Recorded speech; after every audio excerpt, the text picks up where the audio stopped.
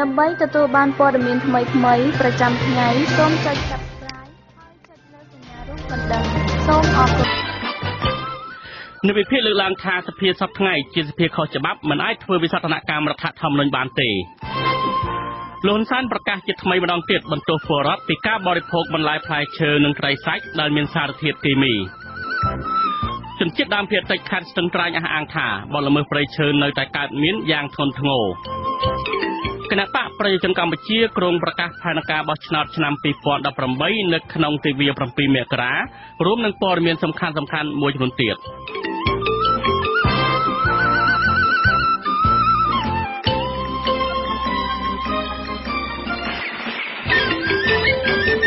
បាទជាបន្តទៅនេះខ្ញុំបាទធីនសាការីយ៉ាសូមជូនព័ត៌មានពុស្ដា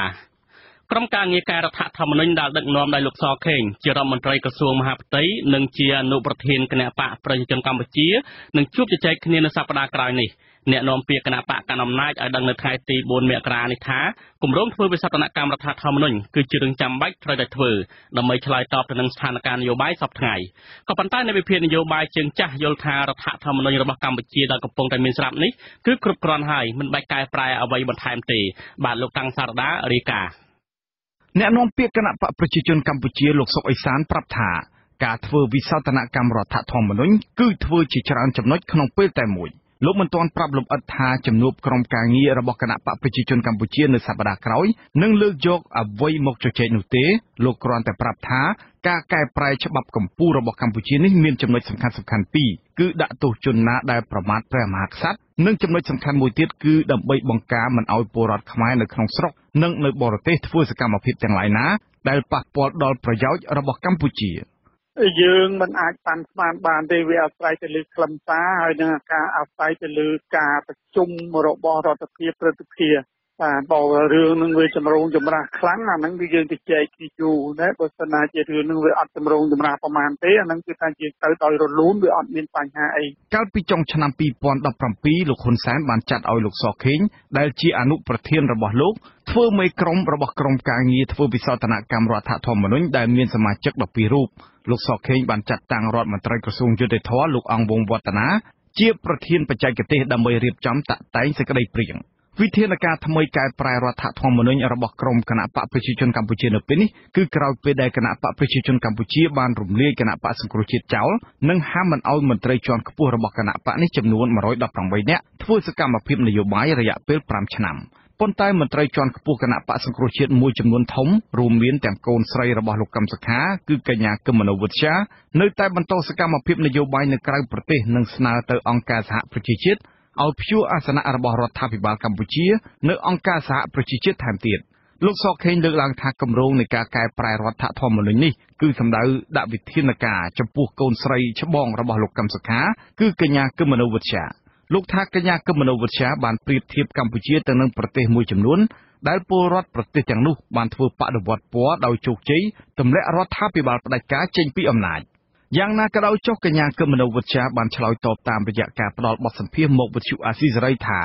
ការគម្រាមបន្ថែមពីក្រមលោកហ៊ុនសែននឹងធ្វើឲ្យវិបត្តិនយោបាយកាន់តែធ្លាក់ចុះថែមទៀតកញ្ញាបន្តថាទោះជាមានការប្រមានជាថ្មីនៃរដ្ឋាភិបាលរបស់លោកហ៊ុនសែនក្តីក៏កញ្ញាបន្តស្នើសុំទៅសហគមន៍អន្តរជាតិឲ្យបន្តដាក់សម្ពាធលើរដ្ឋាភិបាលរបស់លោកហ៊ុនសែនជាបន្តទៀតហើយវាអាស្រ័យទៅលើរដ្ឋាភិបាលទេតែគាត់រឹងទទឹងឬក៏គាត់បន្ធូរបន្ថយអរិយាប័ត្រប៉ុន្តែសម្ពាធនឹងមានជាបន្ត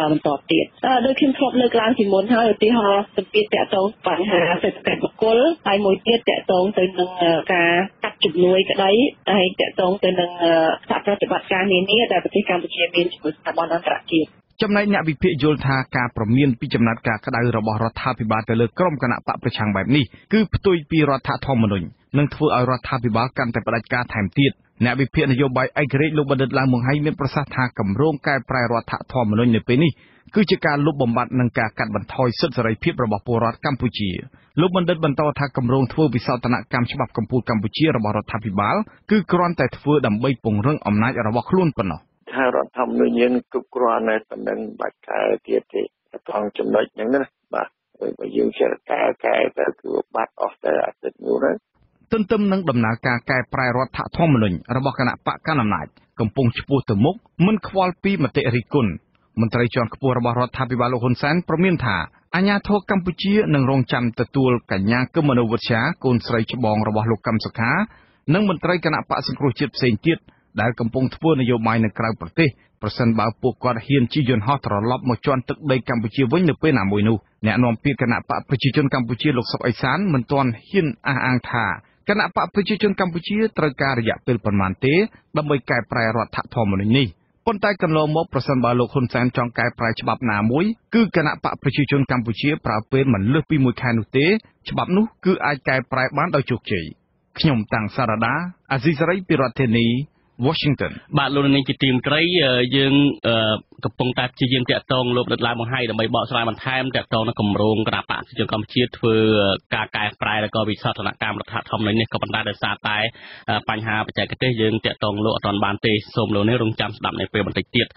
បាទលោកនាងជាទីមត្រីលោកនាយករដ្ឋមន្ត្រីហ៊ុនសែនដាស់តឿនដល់គ្រូពេទ្យនៅកម្ពុជាជាថ្មីម្ដងទៀតឲ្យពង្រឹងគុ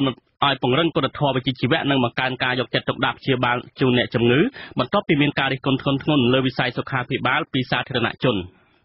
លោកហ៊ុនសែនដែលជាញឹកញាប់ទៅពិនិត្យព្យាបាលជំងឺនៅឯបរទេសបានអំពាវនាវថាសូមឲ្យក្រុមគ្រូពេទ្យខិតខំបន្តស្រាវជ្រាវដើម្បីលើកកម្ពស់សមត្ថភាពចំណេះដឹងលោកបន្តថាគ្រូពេទ្យត្រូវពង្រឹងសមត្ថភាពនិងលើកកម្ពស់គុណធម៌ក្រមសីលធម៌វិជ្ជាជីវៈឲ្យកាន់តែប្រសើរថែមទៀតហើយផ្ដោតការយកចិត្តទុកដាក់លើអ្នកជំងឺដោយមិនមានការរើសអើងមកតាមមើលទៅណាចិននេះគេមានគម្រោងធំបាទគឺមានមហិច្ឆតាព្រឹកប្រាគឺឲ្យយូរដែរបើហើយជំនាញគម្រោងដូចជាគម្រោងអីផ្លូវមួយអីប្រវត្តិមួយនេះបាទតែនេះគឺជាឧស្សាហទូនទូទ្រង់ដែលគឺនយោបាយមហិច្ឆតាបាទហើយក៏បរិយាតំណែងហើយក៏ប្រើប្រាស់អេឌីពលជាបណ្ដាព្រមទាំងក៏ដែរពង្រីកជាទីផ្សារបាទសូមអភ័យទោសមិនគឺខាងបច្ចេកទេសចាក់សម្លេងខុសបាទការថ្លែងរបស់លោកហ៊ុនសែននៅក្នុងពិធីសម្ពោធអគារព្យាបាលជំងឺថ្មីមួយដែលដាក់ឈ្មោះរបស់លោកនាយករដ្ឋមន្ត្រីស្ថិតនៅក្នុងមន្ទីរពេទ្យមិត្តភាពខ្មែរសូវៀតលោកហ៊ុនសែនក៏ច្រានចោលការរិះគន់ដែរថាគ្រូពេទ្យ 90% មានចរិតមិនល្អក្នុងការព្យាបាលអ្នកជំងឺពលគឺមានតែ 10% ប៉ុណ្ណោះដែលគោរពក្រមសីលធម៌ត្រឹមត្រូវកាលពីដើមឆ្នាំ2016លោកវិជ្ជាបណ្ឌិតគួចមេងលីដែលមានងារជាអង្គការមួយរូបធ្លាប់បានថ្លែងរិះគន់វិស័យសុខាភិបាលថាក្នុងចំណោមគ្រូពេទ្យ10នាក់នៅកម្ពុជាមាន9នាក់ទៅហើយដែលគ្មានក្រមសីលធម៌ហើយព្យាបាលជំងឺមិនត្រឹមត្រូវលោកបន្តថាការខ្វះក្រមសីលធម៌របស់គ្រូពេទ្យបានបណ្ដាលឲ្យអ្នកជំងឺខ្លះស្លាប់អ្នកស្រាវជ្រាវការអភិវឌ្ឍសង្គមលោកបណ្ឌិតមាសនេះលើកឡើងថាទោះបីជាការអំពាវនាវរបស់លោកហ៊ុនសែនយ៉ាងណាក្តីអ្នកដែលខ្វល់គឺនៅតែអ្នកដែលមិនខ្វល់គឺនៅតែមិនខ្វល់ដដែលអំពីបញ្ហាសុខាភិបាលនេះបញ្ហាទាំងនេះលោកមើលឃើញថាដោយសារកន្លងមកគ្មានការដាក់ទោសទណ្ឌឲ្យបានហ្មត់ចត់ចំពោះការប្រព្រឹត្តខុសវិជ្ជាជីវៈរីឯកញ្ចប់ថវិកាជាតិសម្រាប់ក្រសួងសុខាភិបាលមានចំនួនតិចតួចហើយប្រាក់ឧបត្ថម្ភដល់បុគ្គលិកទាបហើយមន្ត្រីមួយចំនួននៅតែអនុវត្តតាមទម្លាប់មិនសូវអនុវត្តតាមច្បាប់នោះទេទោះជាយ៉ាងណាប្រហែលឆ្នាំចុងក្រោយនេះលោកសង្កេតឃើញថាអត្តចរិតរបស់គ្រូពេទ្យគឺល្អប្រសើរច្រើនជាងមុនបាទតាក់ទងទៅនឹងក្រុមគ្រួសារលោកនាយករដ្ឋមន្ត្រីហ៊ុនសែននេះដែរលោកបានអះអាងថាកូនប្រសារច្បងរបស់លោកគឺភរិយារបស់លោកហ៊ុនម៉ាណែតមានសញ្ញាបត្រថ្នាក់បណ្ឌិតផ្នែកសុខភាពសាធារណៈឯណោះប៉ុន្តែលោកមិនតែងតាំងកូនប្រសាររូបនេះឲ្យកាន់ការងារនៅក្រសួងសុខាភិបាលនោះទេដើម្បីជៀសវាងការតេស្តដៀលពីមហាជនបើទោះបីជាមិនអាចផ្ដល់តំណែងឲ្យកូនប្រសារក្តីក៏ប៉ុន្តែលោកបានឲ្យកូនទាំងពីររបស់លោកដឹកនាំក្រុមគ្រូពេទ្យសប្បុរសធម៌ចុះជួយព្យាបាលជំងឺជូនប្រជាជននៅតាមនៅក្នុងតំបន់នៅក្នុងប្រទេសក្រុមគ្រូពេទ្យសប្បុរសធម៌របស់លោកនាយករដ្ឋមន្ត្រីហ៊ុនសែនមានឈ្មោះថាគ្រូពេទ្យស្ម័គ្រចិត្តយុវជនសម្ដេចតេជោឬហៅថាធីតាលោកនាយករដ្ឋមន្ត្រីហ៊ុនសែនបានសួរទៅកាន់អ្នករិះគន់លោកចំពោះការតេទៀនកូនថាតែងតាំងកូនប្រសារឲ្យមានតំណែងនេះទោះបីជាលោកហ៊ុនសែនមិនឲ្យភរិយារបស់លោកហ៊ុនម៉ាណែតធ្វើការងារនៅក្នុងក្រសួងសុខាភិបាលយ៉ាងណាក៏ដោយក៏ប៉ុន្តែលោកបានតែងតាំងក្មួយប្រុសបង្កើតរបស់លោកគឺលោកហ៊ុនជាឧត្តមស្នេហ៍ឯកផ្កាយមាស3ចំណែកឯកូនប្រុសរបស់លោកទាំង3នាក់សុទ្ធតែមានតួនាទីសំខាន់នៅក្នុងក្រសួងការពារជាតិនិងនៅក្នុងរដ្ឋសភាជាដើមបានលោកនាងជាទីមេត្រីលោកនាយករដ្ឋមន្ត្រីហ៊ុនសែនអំពាវនាវឲ្យប្រជាពលរដ្ឋនាំគ្នាថែទាំសុខភាពជាកត្តាសំខាន់បំផុតជាមួយគ្នានេះលោក មិនបំភ្លេចឡើយនៅក្នុងការបន្ទោសពលរដ្ឋដែលនៅតែនាំគ្នាប្រើប្រាស់និងបរិភោគបន្លែផ្លែឈើអាហារត្រីសាច់ដែលមានផ្ទុកសារធាតុគីមីហើយចាស់តែបន្ទោសគ្នាហើយចាស់តែបន្ទោសរដ្ឋាភិបាលយ៉ាងនេះក្តីពលរដ្ឋនៅតាមបណ្ដោយព្រំដែនកម្ពុជាវៀតណាមយល់ថាប្រសាសន៍របស់លោកនាយករដ្ឋមន្ត្រីគឺមិនមានទំនួលខុសត្រូវក្នុងឋានៈជាមេដឹកនាំនោះឡើយបាទលោកមួងណារ៉េតរីកានេះជាលើកទី2ហើយដែលលោកនាយករដ្ឋមន្ត្រីហ៊ុនសែនបានរុញការទទួលខុសត្រូវនៅក្នុងការហូបចុកបន្លែផ្លែឈើនិងត្រីសាច់ដែលផ្ទុកសារធាតុគីមីទៅលើពលរដ្ឋរបស់ខ្លួនឯងថ្លែងនៅក្នុងពិធីសម្ពោធអគារព្យាបាលជំងឺថ្មីដែលមានទីតាំងស្ថិតនៅក្នុងមន្ទីរពេទ្យមិត្តភាពខ្មែរសូវៀតឬហៅថាពេទ្យរុស្ស៊ីនៅព្រឹកថ្ងៃទី4ខែមករានេះលោកហ៊ុនសែនហាក់ងឿងឆ្ងល់ចំពោះប្រជាពលរដ្ឋដែលចេះតែបន្ទោសទៅលើរដ្ឋាភិបាលដែលបណ្តែតបណ្តោយឲ្យមានបន្លែផ្លែឈើនិងត្រីសាច់ដែលមានផ្ទុកសារធាតុគីមីហូរចូលមកប្រទេសកម្ពុជាបន្ថែមពីនេះលោកថាពលរដ្ឋបែរទៅជាបន្ទោសពេទ្យឯណាឯណោះទៅវិញនៅពេលដែលមានជំងឺប៉ុន្តែមិនបានគិតគូរការពារសុខភាពខ្លួនឯងទាល់តែសោះលោកនាយករដ្ឋមន្ត្រីបានបង្ហាញដំណោះស្រាយយ៉ាងងាយស្រួលមួយដើម្បីការពារសុខភាពផ្ទាល់ខ្លួននិងដើម្បីគេចផុតពីការប្រើប្រាស់ទំនិញមានសារធាតុគីមីគឺពលរដ្ឋត្រូវពហិការឈប់ទិញរបស់ណាដែលមានផ្ទុកសារធាតុគីមីទៅគឺវាស្រេចទៅហើយជាងនេះទៅទៀតលោកថាពលរដ្ឋគប្បីជំរុញការដាំដុះបន្លែផ្លែឈើដែលគ្មានសារធាតុគីមីហើយនាំគ្នាគាំទ្រការដាំដុះបន្លែបង្ការតាមបែបសរីរាង្គនេះដើម្បីធានាសុខភាពរបស់ខ្លួនបើទោះបីជាថ្លៃជាងបន្លែផ្លែឈើដែលមានផ្ទុកសារធាតុគីមីក៏ដោយបើកុំទិញទៅវាជាប់ហើយអ្នកដែលនាំបន្លែបកាដែលមានសារធាតុគីមីលក់លេងដាច់ហើយនាំគ្នាធ្វើពហិការកុំទិញបន្លែបកាឬសាច់ដែលមានសារធាតុគីមីទៅវាជាប់រឿងហើយចាំបាច់មកជេររដ្ឋាភិបាលធ្វើអីតែខ្លួនឯងទៅទិញអានឹងយកមកស៊ីឲ្យជំងឺជេររដ្ឋាភិបាលហើយស៊ីខ្លួនឯងសោះហើយមកជេរគ្នាដែររឿងជេររដ្ឋាភិបាលជេរមួយជេរហ៊ុនសែនហ្មងហើយហ៊ុនសែនបានទៅត្រឹមតែឆ្នាំងលោកឯងស៊ីដាំស៊ីខ្លួនឯងស្អីខ្លួនឯងទៅទិញខ្លួនឯងហើយចុះមិនរើសអុយលាងទៅលាងមិនស្អាតកាលពីថ្ងៃទី2ខែតុលាឆ្នាំ2017ថ្លែងពីខេត្តសៀមរាបលោកហ៊ុនសែនបានទម្លាក់ការទទួលខុសត្រូវចំពោះករណីនេះទៅលើប្រជាពលរដ្ឋម្ដងរួចទៅហើយកាលនោះលោកថាជារឿងជ្រុលពេកដែលមកស្ដីបន្ទោសរដ្ឋាភិបាលរឿងអាហារដែលមានជាតិគីមីនេះដែលតាមការពិតគួរតែពលរដ្ឋខ្លួនឯងឯណោះទៅវិញទេដែលត្រូវស្ដីបន្ទោសព្រោះមិនចេះមើលដូចជាជ្រុលពេកហើយទៅដឹងឯងកាយទៅទិញខ្លួនឯងស្លោខ្លួនឯងបាទអានឹងជារបស់រដ្ឋាភិបាលយកទៅចែកឬស្លោហើយយកទៅចែកចុះអានឹងចាំបន្ទោសប៉ុន្តែនេះទៅផ្សារមើលហើយស្ពៃហ្នឹងបន្លែបកាហ្នឹងហើយចុះបើឃើញជាតិគីមីអញ្ចឹងកុំទិញទៅផ្ដាំមករដ្ឋាភិបាលសុំហាមឃាត់ហើយចុះយើងហាមឃាត់ខ្លួនយើងកុំទិញទៅតែម្ដងទៅពលរដ្ឋរស់នៅជាប់ព្រំដែនកម្ពុជាវៀតណាមក្នុងស្រុកមេមត់ខេត្តត្បូងឃ្មុំលោកវ៉ានកសលយល់ថាប្រសាសន៍របស់លោកនាយរដ្ឋមន្ត្រីហ៊ុនសែនគឺគ្មានការទទួលខុសត្រូវក្នុងនាមជាប្រមុខដឹកនាំរដ្ឋនោះឡើយលោកបន្តថាពលរដ្ឋភាគច្រើនមិនអាចមើលដឹងថាបន្លែផ្លែឈើនិងត្រីសាច់ប្រភេទណាដែលមានឬគ្មានផ្ទុកសារធាតុគីមីនោះទេកសិកររូបនេះបារម្ភខ្លាំងណាស់ចំពោះការសម្រុកនាំចូលបន្លែផ្លែឈើនិងត្រីសាច់ចូលពីប្រទេសជិតខាងជាពិសេសគឺប្រទេសវៀតណាមជាប់គុំទៅចូលរាល់ថ្ងៃសាច់ជូកសាច់មាន់សាច់កូនអញ្ចឹងថាខ្ញុំបារម្ភដែររឿងអាគីមីនៅស្រុកខ្មែរហ្នឹងវាពីព្រោះអីអ្នកដឹកនាំឯងប្រទេសក៏អត់មើលផុសហើយអាលេងព្រំដែនហ្នឹងក៏អត់មើលទៀតមើលតែលុយអញ្ចឹងខ្ញុំក៏ថារឿងបន្លែបកាហ្នឹងវាដាំតែបោះដាំតិចតួចដែរប៉ុន្តែធ្វើម៉េចបើយើងដាំច្រើនមានអាទិញអញ្ចឹងរបស់ខ្មែរយើងនិយាយរួមទៅគេធ្វើតិចពីព្រោះអីបាទថ្លៃជាងគេហើយគេមកគីឡូ4000 3000ហ្នឹងដល់ពេលយើងលក់5 6000ថ្លៃអញ្ចឹងថាគេអត់ហូរទេកន្លងមកផលិតផលនាំចូលពីប្រទេសជិតខាងពិសេសប្រទេសវៀតណាមនេះជាច្រើនប្រភេទធ្លាប់បានផ្សព្វផ្សាយនៅលើទំព័រកាសែតនិងបណ្ដាញទំនាក់ទំនងសង្គម Facebook ដូចជានំកញ្ចប់សម្រាប់ក្មេងញ៉ាំត្រីចិញ្ចឹមដែលមានប្រភេទដង្កូវក្នុងសាច់ជ្រូកឈឺដែលនាំចូលមកលក់នៅស្រុកខ្មែរក្នុងនោះក៏មានមឹកបង្កងនិងបង្គាដែលមានចាក់សារធាតុមួយយ៉ាងឲ្យនៅស្រស់បានយូរព្រមទាំងប្រភេទបន្លែផ្លែឈើដែលបាញ់ថ្នាំគីមីឲ្យមើលទៅនៅស្រស់ញញឹមជានិច្ចជាដើមសមាជិកក្រុមប្រឹក្សាខេត្តត្បូងឃ្មុំគណៈបក្សសង្គ្រោះជាតិដែលរស់នៅក្បែរព្រំដែនលោកស៊ូយៀនមានប្រសាសន៍ថាជារៀងរាល់ព្រឹកម៉ោងប្រមាណ4ទៅ5ទៀបភ្លឺឃើញសកម្មភាពនាំបន្លែផ្លែឈើនិងត្រីសាច់សម្រុកចូលពីប្រទេសវៀតណាមមកលក់តាមបណ្ដាស្រុកជាប់ព្រំដែននៅក្នុងខេត្តត្បូងឃ្មុំតែម្ដង លោកបារម្ភចំពោះករណីនេះត្បិតមានប្រជាពលរដ្ឋមួយចំនួនមានជំងឺក្រពះពោះវៀនជាបន្តបន្ទាប់ចំណែកឯមន្ត្រីតាមព្រំដែនហាក់មិនបានអើពើនិងត្រួតពិនិត្យឲ្យបានម៉ឺងម៉ាត់ម្យ៉ាងប្រជាពលរដ្ឋគ្មានលទ្ធភាពឬមធ្យោបាយណាដើម្បីអាចដឹងថាប្រភេទទំនិញណាផ្ទុកសារធាតុគីមីនោះឡើយ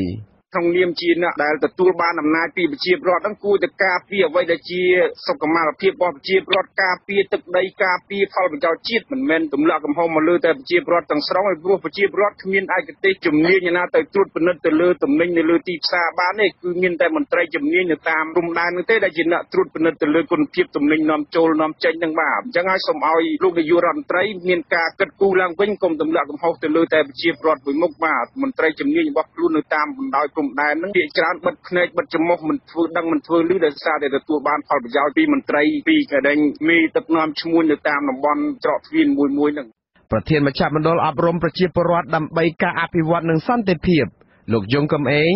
មើលឃើញថាប្រសាសន៍របស់លោកនាយរដ្ឋមន្ត្រី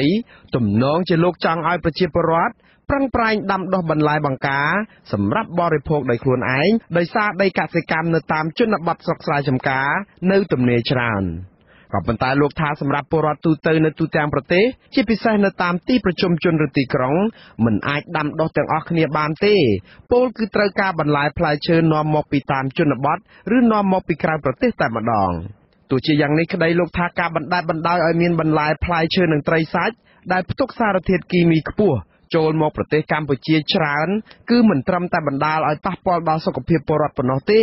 ប៉ុន្តែបណ្ដាលឲ្យប៉ះពាល់ដល់សេដ្ឋកិច្ចជាតិនិងប៉ះពាល់ដល់ផលិតផលក្នុងស្រុកថែមទៀតផងខ្ញុំឃើញថាការដែលយើងធ្វើការត្រួតពិនិត្យទៅលើសារជាតិមានជាតិគីមីខ្ពស់ហ្នឹងគឺយើងឃើញថាมันសូវជាឃើញមានការត្រួតពិនិត្យហ្នឹងបានមានភាពនៅឡើយទេបាទខ្ញុំឃើញថាធ្វើបានមួយឈុលចឹងទៅកាលណាសម្ដេចនាយករដ្ឋមន្ត្រីលោកមានប្រសាសន៍ចឹងនោះអ្នកទៅមួយឈុលចឹងទៅក៏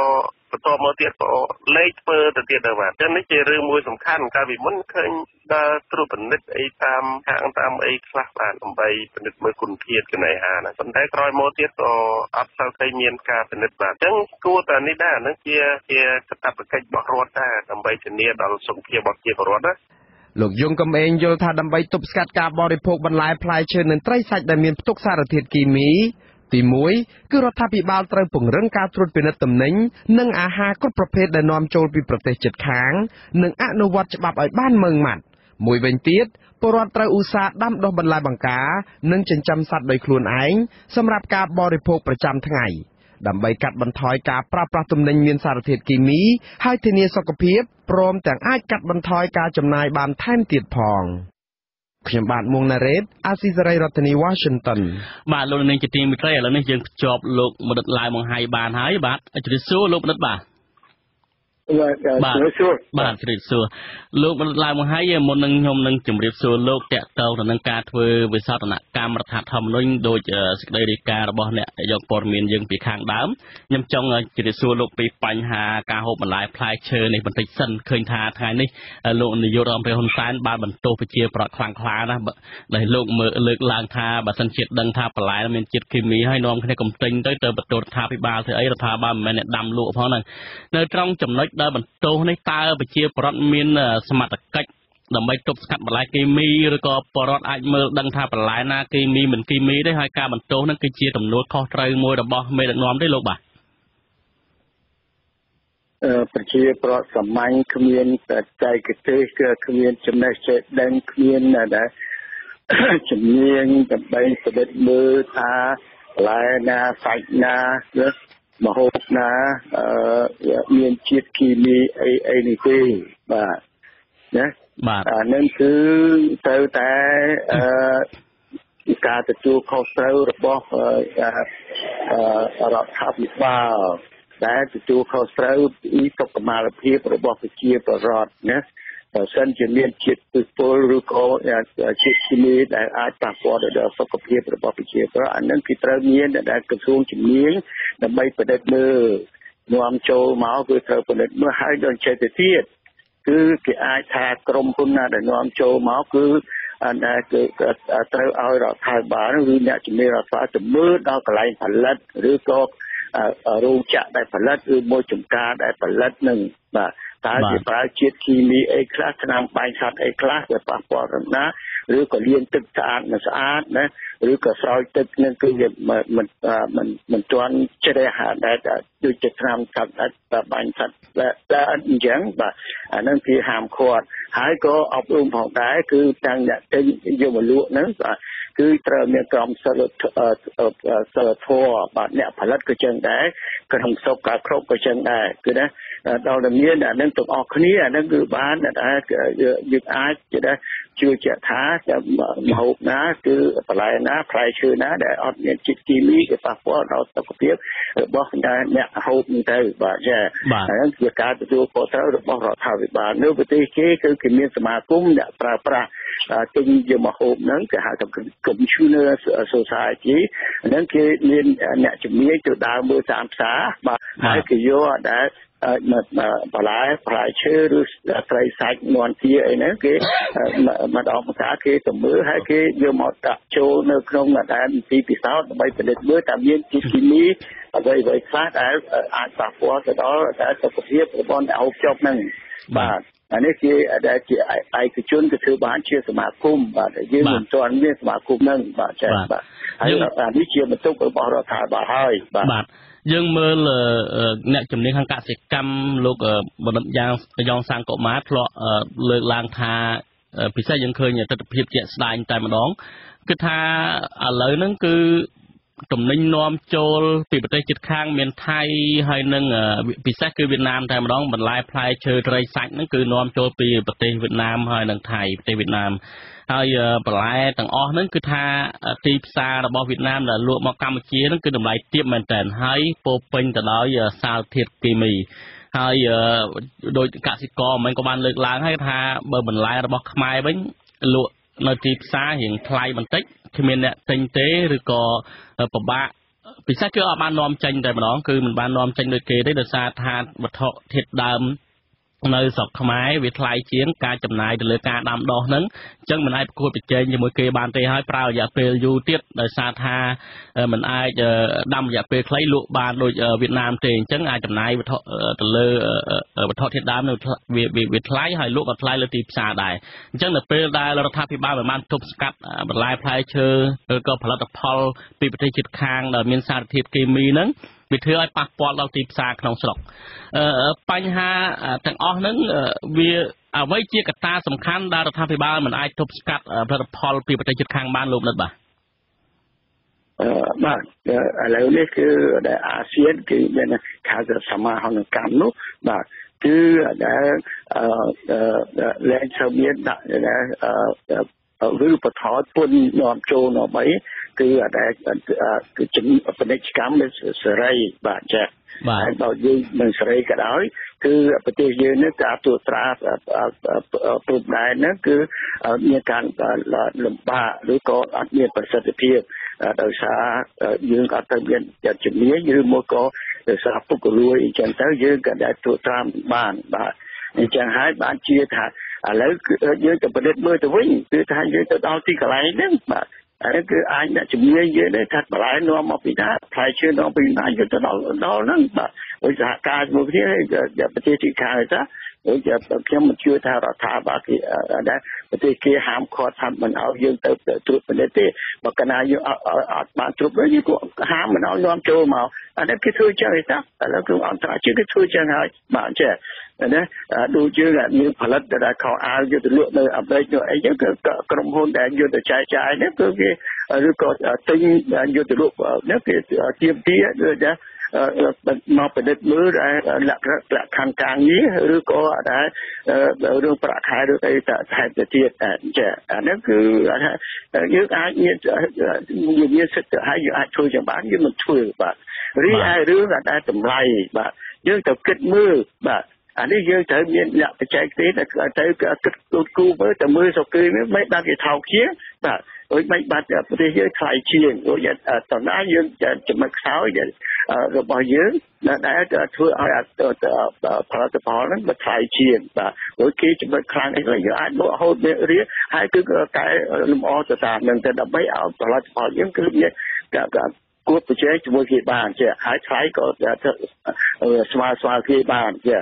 ឬមិនខុសជាគេទេបាទចាហើយក៏មានការត្រួតចាប្រឌិតសិក្សាស្រាវជ្រាវណាបាទមិនមែនជាថាថៃទេបាទលោកមនិតដោយលោកដែលមានប្រសាសន៍ខាងដើមអញ្ចឹងគឺថាបញ្ហាទាំងអស់ហ្នឹងគឺរដ្ឋាភិបាលជាអ្នកទទួលខុសត្រូវយើងមើលមួយជ្រុងទៀតប្រសាសន៍របស់គាត់ព្រឹកមិញហ្នឹងគឺបន្ទោសខ្លាំងតែម្ដងនៅលើប្រជាពលរដ្ឋគឺថាបើមិនចេះបើមើលដឹងគីមីនៅបខំទិញស្អីទៀតហើយប្រជាពលរដ្ឋគាត់លើកឡើងហើយការរហូតបន្លាយគីមីនិងជាតិគីមីដែលមានជំងឺច្រើនសពថ្ងៃហ្នឹងហើយបើទៅពេទ្យវិញទី1អាចថាអ្នកដែលមានលុយទៅព្យាបាលនៅពេទ្យក្នុងស្រុកពេទ្យគ្មានបច្ចេកទេសគ្រប់គ្រាន់ខ្វះវិជ្ជាជីវៈផងអ្នកខ្លះអត់លុយទៀតពេទ្យមិនមើលទៀតតែក្រុមគ្រួសារលោកនាយករដ្ឋមន្ត្រីអ្នកមានមួយចំនួនគេទៅព្យាបាលនៅក្រៅប្រទេសអញ្ចឹងអ្នករងគ្រោះគឺប្រជាពលរដ្ឋបញ្ហាហើយតើតើវិស័យសុខាភិបាលនេះលោកនាយករដ្ឋមន្ត្រីថ្ងៃហ្នឹងក៏ថាឲ្យក្រុមគ្រូពេទ្យទាំងអស់ហ្នឹងពង្រឹងសមត្ថភាពពង្រឹងក្រុមសិលធម៌អីអញ្ចឹងជាដើមហេតុអីបានជាដោយសារតែលោកមិនបានទៅព្យាបាលនៅក្នុងពេទ្យខ្មែរក្នុងស្រុកហ្នឹងដែលលោកមិនសូវដឹងពីទម្លាប់ពេទ្យយ៉ាងម៉េចនោះលោកនិតយល់ក៏យ៉ាងណាបាទការគ្រប់គ្រងរដ្ឋនេះណាលោកនាយករដ្ឋមន្ត្រីរបស់យើងនេះគឺគាត់បានថាគាត់កាន់អំណាចនៅ40ឆ្នាំហើយធ្វើជានាយករដ្ឋមន្ត្រីគឺ33ឆ្នាំហើយបាទក៏ប៉ុន្តែដែលត្រង់នឹងមួយគឺការគ្រប់គ្រងរបស់គាត់នឹងគឺដែលបរាជ័យទៅដល់គឺต้องដែលសុខាភិបាលយើងសេវាសុខាភិបាលយើងក៏អត់ល្អហើយនឹងមានការតែទានច្រើនអញ្ចឹងបាទនេះអានឹងគឺយើងត្រូវពិនិត្យតែការគ្រប់គ្រងមើលការគ្រប់គ្រងរបស់យើងវិញបាទចា៎ព្រោះកុំចេះតែបន្ទោសដែលប្រជាពលរដ្ឋអត់មានចិត្តទេបាទចា៎ហើយគឺដែលគ្រាន់តែថាជឿអត់កើតទេគឺត្រូវដែលរៀបចំដូចជានៅប្រទេសជាច្រើនបាទនឹងគឺដូចជាដែលគ្រូពេទ្យមុននឹងបានទៅជាគ្រូពេទ្យគឺត្រូវរៀនសូត្រហើយរៀនសូត្រមួយគឺមុខវិជ្ជាមួយគឺសិលធម៌បាទព្រោះសិលធម៌គឺជាទេថាហ្នឹងគឺតតប្រឡងជាប់ដែលមុខវិជ្ជាសិលធម៌ហ្នឹងបានឲ្យទៅដែលធ្វើជាពេទ្យដែលមើលអ្នកជំងឺបាទចា៎បើមិនជាប់ខាងសិលធម៌ទេអាហ្នឹងគេឲ្យទៅធ្វើការនៅការិយាល័យឬក៏នៅមន្ទីរពិសោធន៍អីចឹងទៅបាទចា៎បាទអានេះវាត្រូវតែមានការរៀបចំអញ្ចឹងបាទមិនមែនជាថាកែហើយក៏ត្រូវមានដែលគណៈកម្មការឯករាជ្យអីគឺដែលរួមกันប្រជាពលរដ្ឋផងហ្នឹងក៏ចូលរួមបាទដែលត្រួតពិនិត្យមើលបាទទៅហៅ Ombudsman អង្គការត្រួតពិនិត្យមើលនៅខាងក្រៅប្រព័ន្ធបាទឯករាជ្យនឹងបាទទៅត្រួតពិនិត្យមើលហើយតើយ៉ាងម៉េចរាយការណ៍ទៅវិញបាទចេះហើយនឹងដែរបើថាធ្វើអនុសាសន៍ថាទៅកែចេះកែចុះបាទមនុស្សបែបនេះមិនត្រូវឲ្យធ្វើមកមើលជំងឺនៅដែលមិនពីពេទ្យទេបាទអ្នកទៅរបៀបចឹងទៅបាទចេះអាហ្នឹងបាទគ្រាន់តែថាអត់កើតទេព្រោះថាអំពីនេះអនុសាសន៍ឲ្យអត់ប្រយោជន៍ទេបាទគឺត្រូវមានយន្តការណាត្រួតពិនិត្យមើលបាទចាអានោះកែលម្អទៅតាមនឹងទៅបាទចាលោកមនិតដោយលោកមានប្រសាសន៍អញ្ចឹងទី1រដ្ឋាភិបាលមិនទទួលខុសត្រូវទី2គឺថារដ្ឋាភិបាលគឺបរាជ័យនៅក្នុងការគ្រប់គ្រងរដ្ឋការបរាជ័យនៅក្នុងការគ្រប់គ្រងរដ្ឋនេះដូចលោកមនិតកែមលីធ្លាប់លើកឡើងហើយលោកអាណិតណារដ្ឋាភិបាលបច្ចុប្បន្នគឺចាស់ទៅហើយគួរតែផ្ទេរឲ្យអ្នកក្មេងៗជំនាន់ក្រោយដឹកនាំម្ដងទៅពិសេសអ្នកដែលមានសមត្ថភាពជាងការបរាជ័យដែលលោកមនិតលើកឡើងនៅពេលនេះបង្ហាញថារដ្ឋាភិបាលនឹងអសមត្ថភាពនៅក្នុងការដឹកនាំរដ្ឋឬក៏បរាជ័យដែលដឹកនាំរដ្ឋមិនល្អលើកអ្វីជាកត្តាសំខាន់លោកមនិតបាទគឺប្រហែលជាមេដឹកនាំបាទរដ្ឋាភិបាលជំនួសនោះអត់យល់នៅដែលករណីកិច្ចរបស់ខ្លួនបាទគឺដែលតាមធម្មតាបាទហើយតាមពីដើមមកហើយនៅសម័យកោប្រហែលក៏អញ្ចឹងដែរបាទគឺមេដឹកនាំគឺស្ដេចមានករណីកិច្ចដែលរកសុភមង្គលបាទឬក៏សុខុមាលភាពឲ្យប្រជាពលរដ្ឋបាទចេះគឺសុខុមាលភាពសុភមង្គលរបស់ប្រជាពលរដ្ឋជាកាតព្វកិច្ចអាទិភាពដែលខ្ពស់បំផុតរបស់មេដឹកនាំគឺត្រូវជួយយ៉ាងម៉េចដែលឲ្យប្រជាពលរដ្ឋមានសុខមង្គលមានសុខុមាលភាពបាទចេះអានឹងទី1ទី2គឺថាបើដឹងចឹងហើយគេត្រូវចាត់វិធីការរៀបចំជាស្ថាប័នបាទជាយន្តការបាទដើម្បីដែល តសាងដែលសុខុមាលភាពណាឬផ្ដល់សុខុមាលភាពដល់ប្រជាពលរដ្ឋទៅបាទចាអានេះរបៀបអញ្ចឹងបាទអានេះគឺដែលវាតើទៅមានដែលយន្តការស្ថាប័នបាទដូចជាដែលប្រវត្តិជីវៈបានទី7បាទលោកគឺយកទៅដាក់ពីសុខុមាលភាពរបស់ប្រជាពលរដ្ឋយល់អញ្ចឹងបាទអានេះសម័យនោះគឺស្ដេចគឺមានក្រុមសិលធម៌មួយគេហៅថារាជធម៌ជាករណីកិច្ចរបស់ស្ដេចបាទដោយដែលលោកយកចិត្តទុកដាក់លើសុខុមាលភាពរបស់ប្រជាពលរដ្ឋគឺលោកបកកើតជាដែលមន្ទីរពេទ្យខ្ញុំឃើញនៅថៃគេចារថានេះប្រាសាទនេះជាមន្ទីរពេទ្យមួយរបស់ជីវៈបានទី7ក្នុងចំណោមមន្ទីរពេទ្យដែលលោកសាងសង់102បាទទូទាំងអាណាចក្រកម្ពុជាបាទរួចគឺរូបនៅប្រាសាទបាយ័ននេះឃើញមកឃើញដែលរូបចម្លាក់គេដាក់ទៀតមកមានទាំងដែលស្ត្រី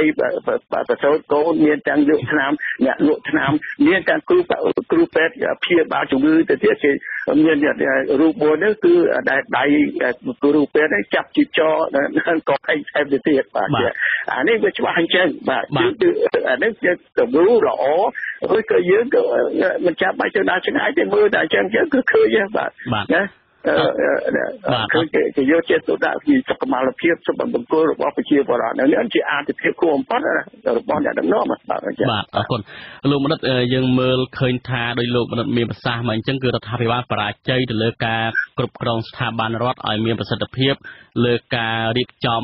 ការដឹកនាំនឹងឲ្យប្រជាពលរដ្ឋមានសុខុមាលភាពល្អ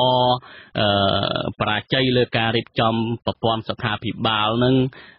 មិនបានល្អបរាជ័យលើការបំបត្តិអំពើពុករលួយអញ្ចឹងជាដើមក៏ប៉ុន្តែទោះបីជាយ៉ាងណាក៏ដោយគេមើលឃើញថារដ្ឋាភិបាលជោគជ័យទៅលើការអនុវត្តច្បាប់ពិសេសគឺការបង្កើតច្បាប់ថ្មីការវិសោធនកម្មរដ្ឋធម្មនុញ្ញការអនុវត្តច្បាប់ការចាប់ចងអ្នកដែលរិះគន់រដ្ឋាភិបាលការចាប់ចងអ្នកដែលមានមតិផ្ទុយការរំលាយគណៈបកប្រឆាំងគឺរដ្ឋាភិបាលជោគជ័យមែនទែននៅក្នុងរយៈពេលចុងក្រោយនេះលោកមនិតបាទខ្ញុំចង់ឥឡូវហ្នឹងគឺឃើញថាខាងក្រសួងមហាផ្ទៃកំពុងតែរៀបចំមានផែនការនៅសប្តាហ៍ក្រោយនេះគឺនឹងជួបពិភាក្សាគ្នាដើម្បីធ្វើវិសោធនកម្មរដ្ឋធម្មនុញ្ញទាំងមូលការធ្វើវិសោធនកម្មរដ្ឋធម្មនុញ្ញនេះគឺថាដើម្បីដោយសេចក្តីរាយការណ៍មិនគេថាដើម្បីចាត់ការកូនមេបកប្រឆាំងកូនស្រីមេបកប្រឆាំងគឺកញ្ញាកឹមមនោវិជ្ជាអញ្ចឹងជាដើមតើការគ្រងធ្វើវិសោធនកម្មនៅពេលនេះលោកនៅយល់ឃើញយ៉ាងម៉េចបាទបាទគឺចាបើសិនជារដ្ឋាភិបាលថ្ងៃនេះធ្វើវិសោធនកម្មហ្នឹងគឺរដ្ឋាភិបាលហ្នឹងគឺមិនមែនជាតំណាងឆន្ទៈរបស់ប្រជាពលរដ្ឋទេណាបាទការផ្លាស់ប្ដូរថ្មីនេះណាបាទការប្រើថ្មីនេះគឺយ៉ាងហោចក៏តំណាងរាស្ត្រ55រូបមិនមែនជាតំណាងរបស់ប្រជាពលរដ្ឋទេណាបាទអានឹងអធម្មនិយភាពហើយទៅធាហ្នឹងគឺដូចជាអត់មានលក្ខណៈច្បាប់ដែលឬក៏ធម្មនិយត្រឹមត្រូវទេណាបាទតែហើយយើងនៅពេលហ្នឹងគឺយើងទៅធាអញ្ចឹងបាទហើយយកទៅអនុម័តវិសោធនកម្មបែបអញ្ចឹងបាទត្រូវទេវាអត់មានន័យទេវិសោធនកម្មហ្នឹងបាទចាព្រោះសភានេះវាអត់ស្របនឹងរដ្ឋធម្មនុញ្ញទាំងស្រុងចាបាទ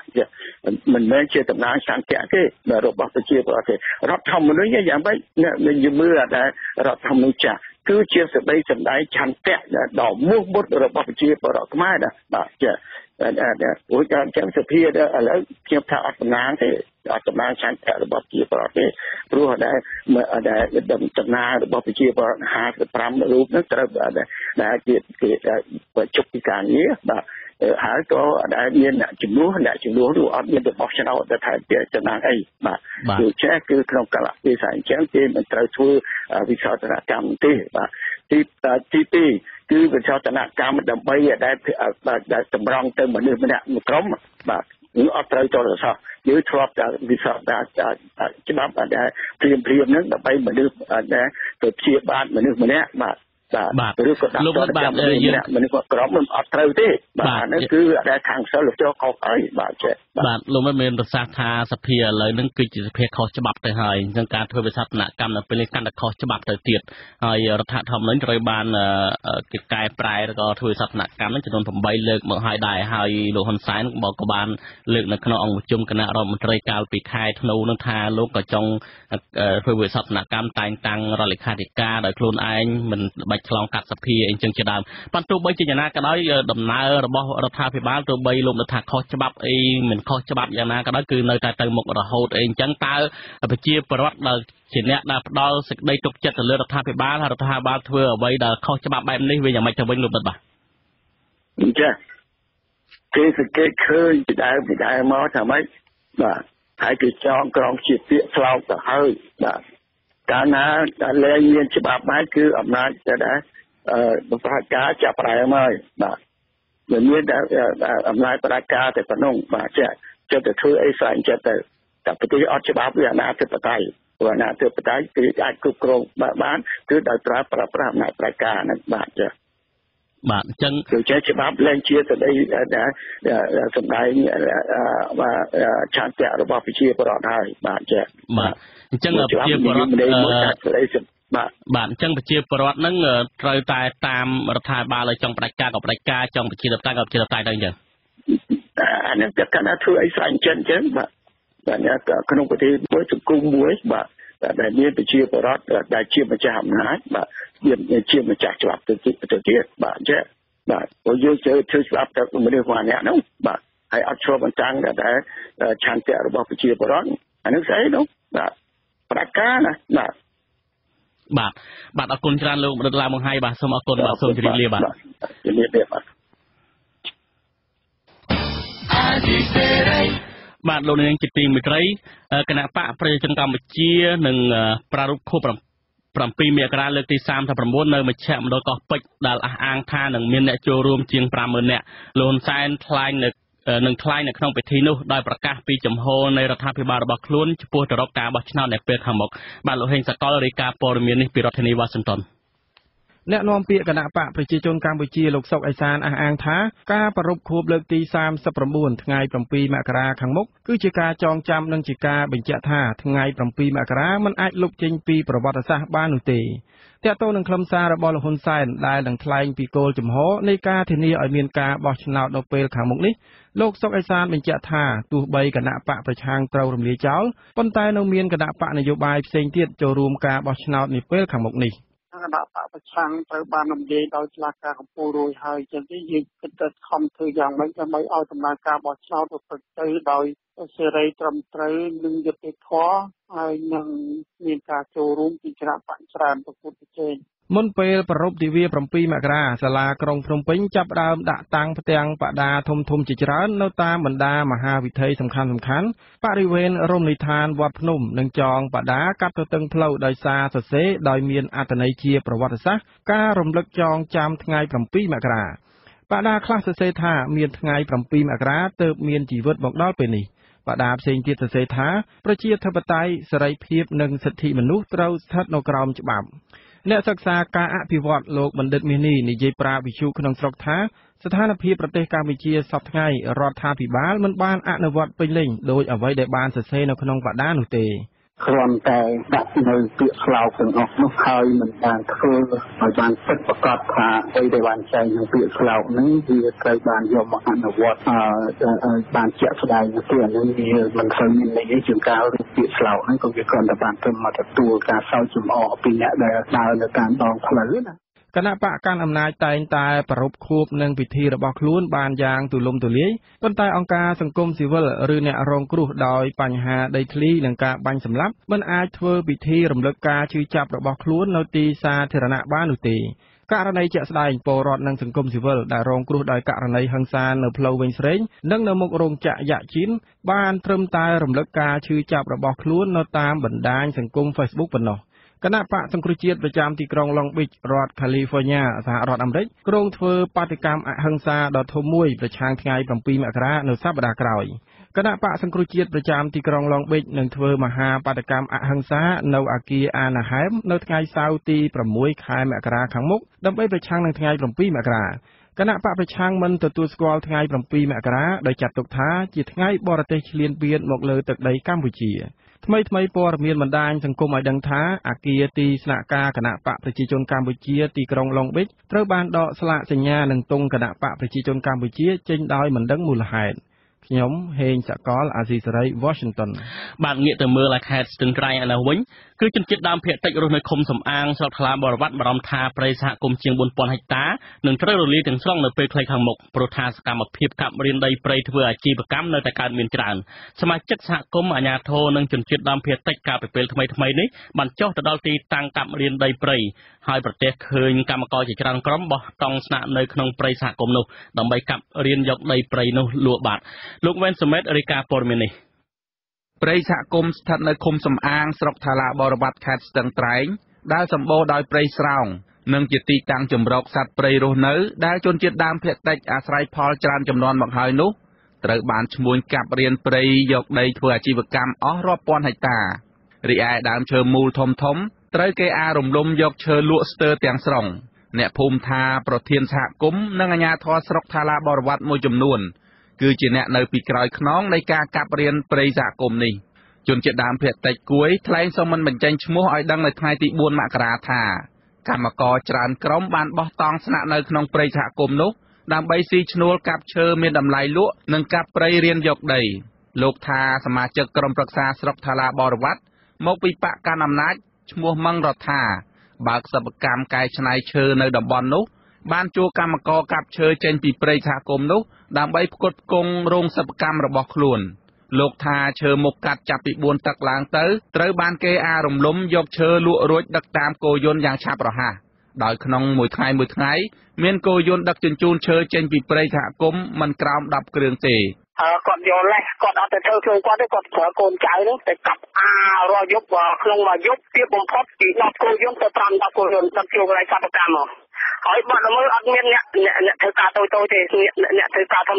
អ្នកមានលុយហ្នឹងគាត់ដឹកជញ្ជូនពីព្រៃសហគមន៍បរិះដដែលបន្តថាបើទោះបីជាព្រៃសហគមន៍ត្រូវបានចុះបញ្ជីជាព្រៃអភិរក្សក្តីតែកិច្ចគាំពារអភិរក្សរបស់គណៈកម្មការសហគមន៍នៅធូររលុងនៅឡើយរីឯអាជ្ញាធរនិងមន្ត្រីជំនាញរដ្ឋបាលព្រៃឈើធ្វើមិនដឹងមិនឮរឿងនេះបើទោះបីជាពលរដ្ឋបានផ្ដល់ដំណឹងអំពីបទល្មើសព្រៃឈើក្តីបាទខ្ញុំទូទាត់ថាអស់ហើយបងព្រៃបានថាអស់ព្រៃខាងខ្ញុំសហគមន៍រាយការណ៍ទៅ4ដងអញ្ចឹងសហគមន៍គេចុះទៅម្ដង2ដងទៅមករាយការណ៍ប្រាប់គេថាកងកម្លាំងរវល់ចុះទៅនេះចុះទៅនោះហើយដល់ពេលដល់ថ្ងៃដែលត្រូវចុះទៅគឺស្លាប់ឈឹងតែម្ដងព្រៃសហគមន៍ភ្នំជំរកសត្វស្ថិតនៅភូមិឆ្វាំងឃុំសំអាងស្រុកថាឡាបរវត្តមានផ្ទៃដីចំនួនជាង 4000 ហិកតាត្រូវបានទទួលស្គាល់ជាផ្លូវការពីក្រសួងកសិកម្មនៅដើមឆ្នាំ2017ក៏ប៉ុន្តែនៅរយៈពេល4ឆ្នាំចុងក្រោយនេះសកម្មភាពកាប់រានដីព្រៃធ្វើអាជីវកម្មរបស់ពលរដ្ឋចំណាក់ស្រុកដោយមានការខុបខិតជាមួយអាជ្ញាធរពាក់ព័ន្ធមួយចំនួនកាប់ឈើលក់អស់ស្ទើរទាំងស្រុងប្រធានសហគមន៍ការពារព្រៃឈើភ្នំជំរកសត្វលោកញៀនផុនទទួលស្គាល់ថាព្រៃសហគមន៍ពិតជារងការកាប់រានតែលោកតែងចុះល្បាតនិងចាប់ជនល្មើសមកធ្វើកិច្ចសន្យាបញ្ឈប់បានច្រើនករណីលោកថាសហគមន៍ពុំមានលទ្ធភាពគ្រប់គ្រាន់ទប់ស្កាត់បទល្មើសព្រៃឈើបានគ្រប់ជ្រុងជ្រោយនោះទេដោយខ្វះខាតថវិកានិងសម្ភារៈចុះល្បាតលោកបន្តថាកាលពីពេលថ្មីនេះសហគមន៍បានឃាត់ខ្លួនមនុស្ស5នាក់សុទ្ធសឹងជាពលរដ្ឋចំណាក់ស្រុកនិងរឹបអូសសម្ភារៈមួយចំនួនដោយតម្រូវឲ្យធ្វើកិច្ចសន្យាបញ្ឈប់លោករៀននៃព្រៃនៃសហគមន៍យ៉ាងទេលោកមកគុំហ្នឹងលោកជំទប់បាត់បញ្ជាខ្ញុំមកបងប្អូនជាបរិបទរៀនក៏មកប្រឈមជាមួយតុលាការដែរបាទខ្ញុំចូលមកសម្រាប់សម្រួលគឺបញ្ឈប់មន្ត្រីសម្របសម្រួលសមាគមអាតហុកខេត្តស្ទឹងត្រែងលោកហូសំអល់ដែលចុះអង្កេតរឿងនេះរកឃើញថាបើទោះបីជាព្រៃសហគមន៍រងការកាប់រានរាប់ពាន់ហិកតាក្តីក៏ពុំឃើញមន្ត្រីរដ្ឋាភិបាលចេញមុខចាប់ជនល្មើសនិងអ្នកពាក់ព័ន្ធដាក់ទោសទណ្ឌដែរលោកថាភាពធូររលុងនៃការអនុវត្តច្បាប់ព្រៃឈើគឺជាមូលហេតុនៃការកាប់បំផ្លាញព្រៃឈើនៅកម្ពុជាហើយបានជះឥទ្ធិពលមិនល្អដល់ជីវភាពរស់នៅរបស់ប្រជាពលរដ្ឋនៅតំបន់នោះ និងការប្រែប្រួលអាកាសធាតុមានចំណាត់ការអីជាដុំកពួនទៅនឹងអ្នកបំផ្លាញព្រៃឈើទាំងទេហើយខ្ញុំជឿថាបំផ្លាញព្រៃឈើនឹងមួយចំនួនគឺនៅក្នុងមូលដ្ឋានហ្នឹងហើយអញ្ចឹងយើងអត់មានអីធ្វើពិបាកធ្វើការទៅទេទេកាលពីខែវិច្ឆិកាឆ្នាំ2017ជនជាតិដើមភាគតិចមួយចំនួននិងមន្ត្រីអាត6គ្រោងរៀបចំសំណុំរឿងបទល្មើសអូក្រិដ្ឋនេះដាក់បណ្ដឹងបរិហារផ្លូវការទៅតុលាការដើម្បីលុបបំបាត់បទល្មើសព្រៃឈើនៅតំបន់នោះអ្នកភូមិថាអាជ្ញាធរប្រធានសហគមន៍និងមន្ត្រីរដ្ឋបាលព្រៃឈើត្រូវទទួលខុសត្រូវចំពោះការបាត់បង់ព្រៃឈើរាប់ពាន់ហិកតានៅតំបន់នោះជនជាតិដើមភាគតិចបញ្ជាក់ថាពួកគេមានភស្តុតាងនិងសាក្សីជាក់លាក់ដែលបញ្ជាក់ថាព្រៃឈើរាប់ពាន់ហិកតានៅតំបន់នោះពិតជារងការកាប់ទន្ទ្រានខ្ញុំបាទវ៉ែនសុមេតអាស៊ីសេរីពីរដ្ឋធានី Washington បាទលោកនាងជាទីមេត្រីតាក់ទងទៅនឹងការរៀបចំការបោះឆ្នោតវិញរដ្ឋាភិបាលជប៉ុនបញ្ជាក់ចំហចង់ឲ្យមានការបោះឆ្នោតជាតិនាខែកក្កដាខាងមុខប្រព្រឹត្តទៅដោយសេរីត្រឹមត្រូវនិងយុត្តិធម៌ដើម្បីឆ្លុះបញ្ចាំងពីឆន្ទៈរបស់ប្រជាពលរដ្ឋជាម្ចាស់ឆ្នោតលេខាទី1របស់ស្ថានទូតជប៉ុនប្រចាំនៅកម្ពុជាអ្នកស្រី Natabe Kaori បានប្រាប់អាស៊ីសេរីតាមរយៈសារអេឡិចត្រូនិកនៅថ្ងៃទី4មករានេះថាការបោះឆ្នោតជាតិដែលឆ្លុះបញ្ចាំងពីឆន្ទៈពិតប្រាកដរបស់ពលរដ្ឋកម្ពុជានោះគឺមានសារៈសំខាន់បំផុតហើយរដ្ឋាភិបាលជប៉ុននឹងបន្តជជែកជាមួយរដ្ឋាភិបាលកម្ពុជាតទៅទៀតក្នុងរឿងនេះហើយនឹងតាមដានការវិវត្តស្ថានភាពនយោបាយបច្ចុប្បន្នយ៉ាងយកចិត្តទុកដាក់អ្នកស្រីបញ្ជាក់ទៀតថាជប៉ុននឹងនៅតែបន្តផ្តល់ជំនួយផ្នែកការកែតម្រង់ការបោះឆ្នោតនៅកម្ពុជាកន្លងមកប្រទេសជប៉ុនបានផ្តល់ជំនួយជាច្រើនផ្នែកកំណែតម្រង់ការបោះឆ្នោតដូចជាការជួយរៀបចំឲ្យមានការចុះបញ្ជីឈ្មោះអ្នកបោះឆ្នោតតាមប្រព័ន្ធកុំព្យូទ័រជាដើមសហរដ្ឋអាមេរិកនិងសហភាពអឺរ៉ុបក៏ចង់ឃើញការបោះឆ្នោតជាតិខាងមុខប្រព្រឹត្តទៅដោយសេរីត្រឹមត្រូវនិងយុត្តិធម៌ដែរដោយមានការចូលរួមពេញលេញពីភាគីដែលពាក់ព័ន្ធក៏ប៉ុន្តែដោយសារស្ថានភាពរំលោភសិទ្ធិមនុស្សនិងប្រជាធិបតេយ្យធ្ងន់ធ្ងរសហរដ្ឋអាមេរិកនិងសហភាពអឺរ៉ុបបានសម្រេចជាផ្លូវការប្រកាសផ្អាកផ្តល់ជំនួយហិរញ្ញវត្ថុដល់គណៈកម្មាធិការជាតិរៀបចំការបោះឆ្នោតដោយសារតែរដ្ឋាភិបាលលោកហ៊ុនសែនធ្វើទុកបុកម្នេញលើសម្លេងប្រឆាំងដូចជាការចាប់ខ្លួនប្រធានគណៈបកប្រឆាំងលោកកឹមសុខាការរំលាយគណៈបកសង្គ្រោះជាតិការធ្វើទុកបុកម្នេញលើអង្គការសង្គមស៊ីវិលនិងប្រព័ន្ធផ្សព្វផ្សាយឯករាជ្យជាដើមសហគមន៍អន្តរជាតិបានប្រមានរួចហើយថាការបោះឆ្នោតជាតិខាងមុខនឹងគ្មានភាពស្របច្បាប់ដែលអាចឲ្យពិភពលោកទទួលស្គាល់បាននោះឡើយប្រសិនបើស្ថានភាពបច្ចុប្បន្ននៅតែគ្មានដំណោះស្រាយសមស្របដដែលបែបនេះបាទលោកនាងជាទីមេត្រីលោកនាងទៅបានស្ដាប់ព័ត៌មានប្រចាំថ្ងៃរបស់វិទ្យុអាស៊ីសេរីដែលរៀបរៀងជូនដោយខ្ញុំបាទទីនសាការីយ៉ាសូមលោកនាងរងចាំស្ដាប់សេចក្តីរាយការណ៍ផ្សេងៗនៃកម្មវិធីរបស់យើងនាពេលបន្តិចទៀតនេះ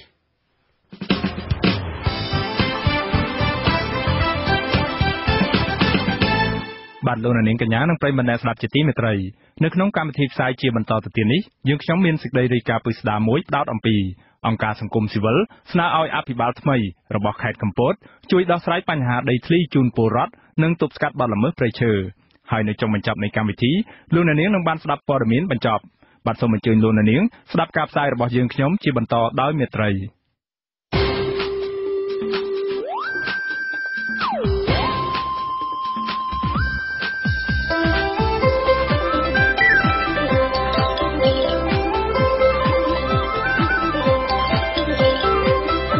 សេចក្តីរាយការណ៍ពិស្ដារ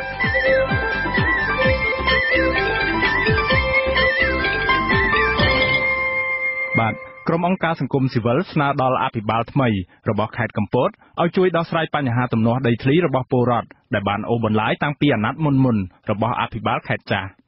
ការអំពាវនាវនេះធ្វើឡើងក្រោយពេលដែលលោកជាវតាយត្រូវបានតែងតាំងជាអភិបាលថ្មីនៃខេត្តកំពតដោយព្រះរាជក្រឹត្យរបស់ព្រះមហាក្សត្រជំនួសឲ្យលោកច័ន្ទចេស្តាដែលត្រូវបានផ្ទេរទៅកាន់ការងារនៅក្របខ័ណ្ឌដើមរបស់លោកវិញបាទសូមអញ្ជើញលោកនាងស្ដាប់សេចក្តីរាយការណ៍របស់លោកតាំងសារដាជុំវិញព័ត៌មាននេះព្រះមហាក្សត្រកាលពីថ្ងៃទី2ខែមករាកន្លងទៅនេះបានចេញព្រះរាជក្រឹត្យបញ្ចប់តួនាទីជាអភិបាលខេត្តកំពតលោកច័ន្ទចេស្តាដែលទើបឡើងកាន់តំណែងជាអភិបាលខេត្តនេះមិនទាន់បាន1ឆ្នាំផងនោះដាក់លោកជាវតាយជាអភិបាលរងខេត្តកណ្ដាលឡើងជំនួសវិញលោកច័ន្ទចេស្តាដែលមានឋានន្តរស័ក្តិជាឧត្តមមន្ត្រីថ្នាក់លេខ4ជាអតីតមន្ត្រីគ្រប់គ្រងរដ្ឋបាលក្រសួងកសិកម្មបានកាន់តំណែងជាអភិបាលខេត្តកំពតបានជិត1ឆ្នាំលោកត្រូវបានផ្ទេរទៅបម្រើការនៅក្របខ័ណ្ឌដើមជាប្រធានមន្ទីរកសិកម្មខេត្តកំពតវិញចំណែកលោកជាវតាយដែលទើបបានទទួលតំណែងជាអភិបាលខេត្តកំពតថ្មីនេះគឺជាអតីតអភិបាលរងខេត្តកណ្ដាលដែលមានឋានន្តរស័ក្តិជាឧត្តមមន្ត្រីថ្នាក់លេខ1 ក្រុមអង្គការសង្គមស៊ីវិលប្រចាំខេត្តកំពតស្នើឲ្យអភិបាលខេត្តកំពតថ្មីដែលនឹងត្រូវឡើងកាន់តំណែងនៅពេលដែលឆាប់ខាងមុខនេះយកចិត្តទុកដាក់ចំពោះកិច្ចការការពារបរិស្ថាននិងធនធានធម្មជាតិដែលជាសម្បត្តិសាធារណៈរបស់រដ្ឋជាពិសេសគឺដោះស្រាយបញ្ចប់ទំនាស់ដីធ្លីដ៏រ៉ាំរ៉ៃរវាងប្រជាពលរដ្ឋនិងក្រុមហ៊ុនឯកជនរវាងប្រជាពលរដ្ឋនិងអ្នកមានលុយមានអំណាចនិងរវាងប្រជាពលរដ្ឋនិងក្រុមយោធា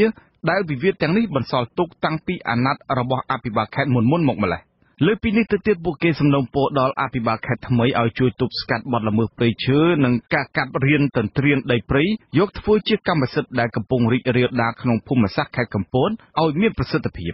មន្ត្រីស៊ើបអង្កេតសមាគមការពារសិទ្ធិមនុស្សអាត6លោកហេងភិរៈក៏សម្គាល់ថានៅក្នុងអាណត្តិនៃការគ្រប់គ្រងរបស់លោកច័ន្ទចេស្តាទំនាស់ដីធ្លីរ៉ាំរ៉ៃរបស់ប្រជាពលរដ្ឋមិនត្រូវបានដោះស្រាយឲ្យបានលទ្ធផលជាដុំកំភួនអ្វីឡើយដែលធ្វើឲ្យពលរដ្ឋបន្តរងគ្រោះនិងរងភាពអយុត្តិធម៌ដដែល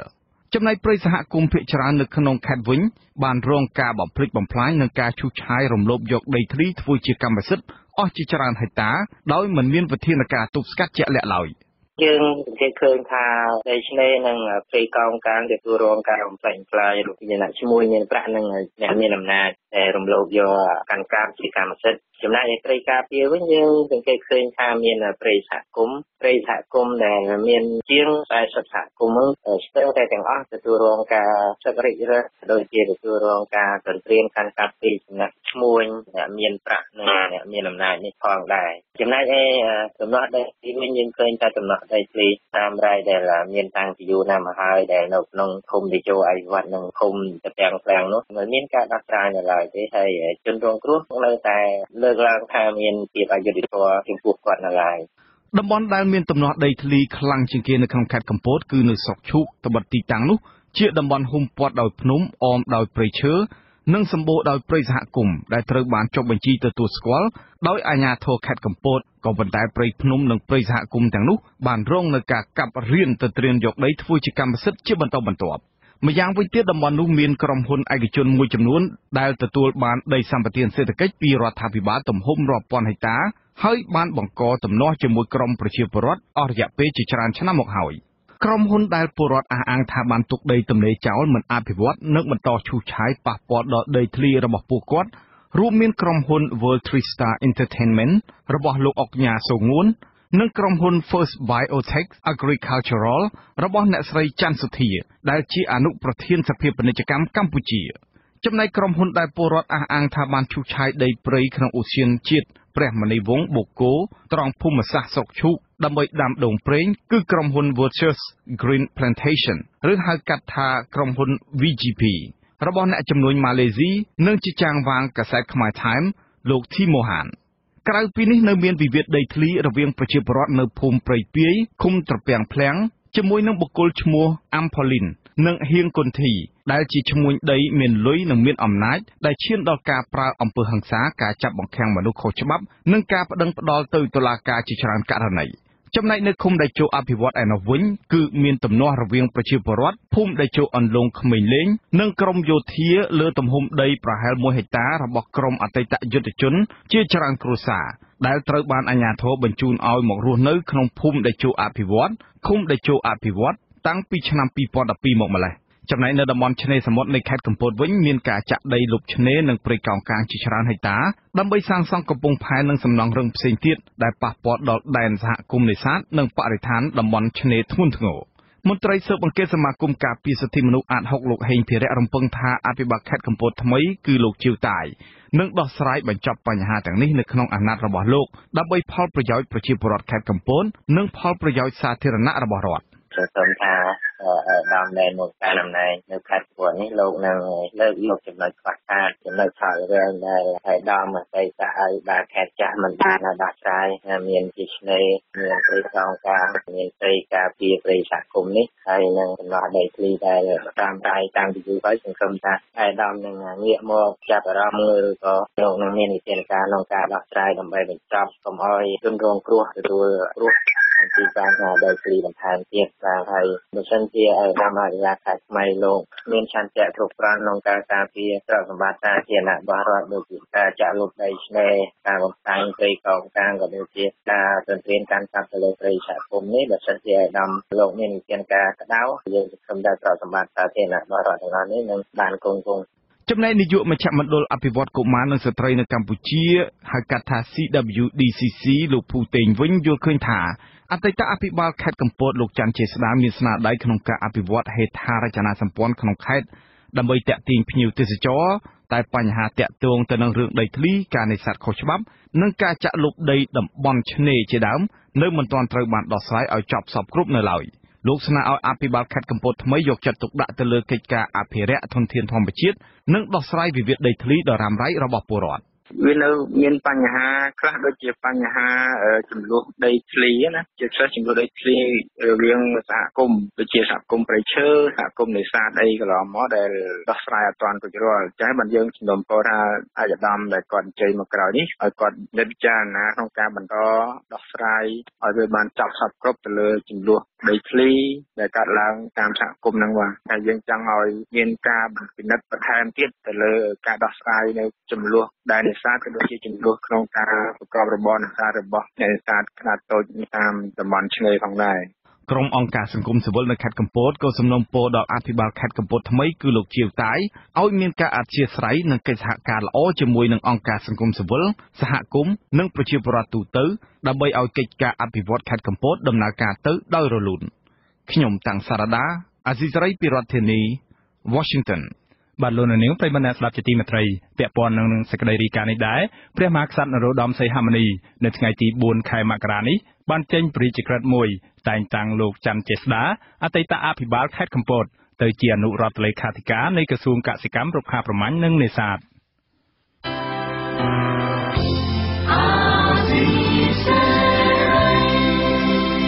បាទលោកនាងជាទីមេត្រីជាបន្តទៅនេះខ្ញុំបាទទីនសាការីយ៉ាសូមជូនព័ត៌មានបញ្ចប់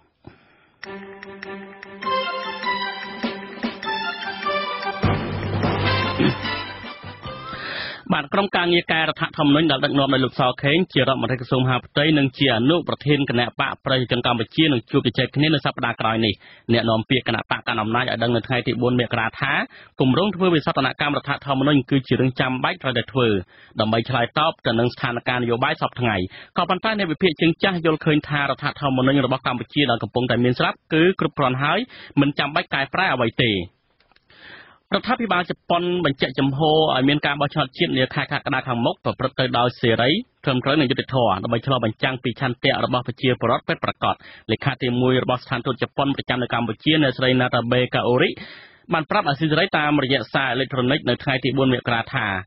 ការបោះឆ្នោតជាតិដែលឆ្លុះបញ្ចាំងពីឆន្ទៈរបស់ប្រជាពលរដ្ឋកម្ពុជានោះគឺមានសារៈសំខាន់ណាស់ហើយរដ្ឋាភិបាលជប៉ុននឹងបន្តជជែកជាមួយរដ្ឋាភិបាលកម្ពុជាតទៅទៀតនៅក្នុងរឿងនេះនឹងតាមដានការវិវត្តស្ថានភាពនយោបាយបច្ចុប្បន្នយ៉ាងយកចិត្តទុកដាក់អ្នកស្រីបន្ថែមថាជប៉ុននឹងនៅតែបន្តផ្ដល់ជំនួយផ្នែកកំណែតម្រង់ការបោះឆ្នោតនៅកម្ពុជាសហរដ្ឋអាមេរិកសហភាពអឺរ៉ុបក៏ចង់ឃើញការបោះឆ្នោតជាតិខាងមុខប្រព្រឹត្តទៅដោយសេរីដែរដោយមានការចូលរួមពេញលេញពីភាគីដែលពាក់ព័ន្ធក៏ប៉ុន្តែស្ថានភាពរំលោភសិទ្ធិមនុស្សនិងប្រជាធិបតេយ្យធ្ងន់ធ្ងរសហរដ្ឋអាមេរិកនិងជប៉ុនបានផ្អាកផ្ដល់ហិរញ្ញវត្ថុដល់កោជប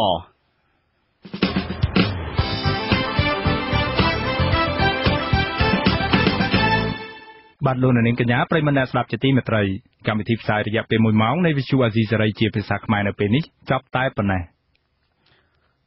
បាទខ្ញុំបាទទីនសាការីយ៉ាខ្ញុំបាទមានរិទ្ធព្រមទាំងក្រុមការងារទាំងអស់នៃវិទ្យុអាស៊ីសេរីសូមអរគុណនិងសូមជម្រាបលា